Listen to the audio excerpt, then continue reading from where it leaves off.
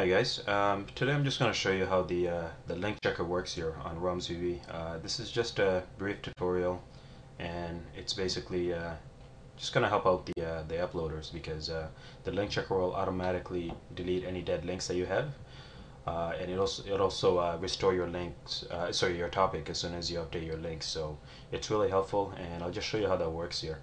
We'll just go make a new topic here. Okay. We'll just call it whatever. Testing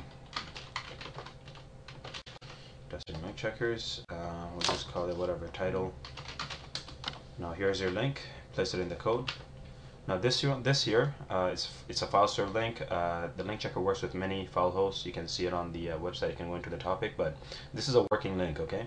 So we'll put that in the code. Submit. Okay. So we'll just pretend that this is the this is the real thing here. So yeah, as you can see, it's fine if you refresh the page a couple of times. F5 to refresh it, it's fine. You won't see any comment because it's fine, it's working, right? We'll just go introduction, testing link checker. This is our topic right here, so you can see that it's working, it's fine. Okay, so now let's just say the link was dead. Okay, we'll just now to do that, we'll just edit the link. We'll change the G into H. Okay, submit it. Okay, so now we know that this is a dead link. Okay, now in order for that to take effect, we'll just refresh the page a couple of times. Okay, the menu, and now go back home. There you go. See, you got a private message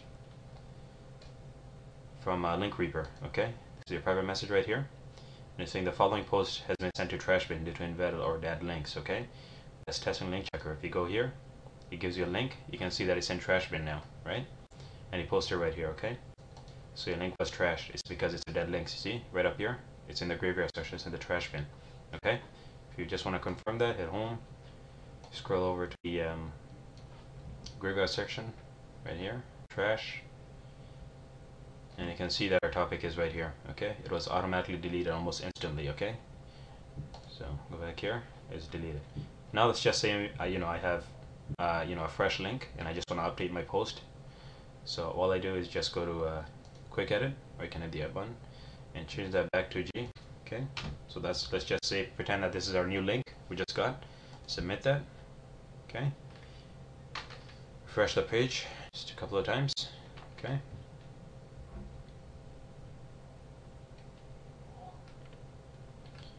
alright, and now you can see that our link savior is back. Okay, saying that I'm an automatic link checker bot. I've authenticated your links and revived this topic because your links are not working. So it automatically undeletes your post. So let's just go back home, and now it should be back in the introduction section because it has been undeleted. Okay, there you go. So you see, it's an introduction. It's right there, less than a minute ago. So if you look at the trash, it's not there anymore. If we go back to the introduction, it's right over here. Okay, and there you go. Our link, there you go.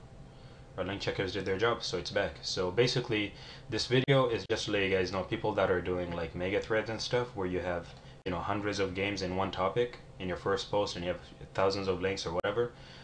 It's not a good idea, because what link checker will do is if it detects a single dead link in your first topic or any of your games in the first post. So if you have like 20 games and you have whatever like 30, 40, 50 links, if a single link is dead, it'll send your entire post and your entire topic to the trash bin. Okay, so it's not a good idea. That's why we suggest that you use you make one topic per game, so that way you don't have to go back and forth and update your post all the time. That way, just whatever game dies, you just update the post, and the link savior will automatically undelete it for you. So it's a good idea to have one topic per game, and that's the main reason, because otherwise Link Reaper is just going to kill your entire topic. Okay, so yeah, just giving you guys a heads up, and I hope this video was helpful. All right, thanks.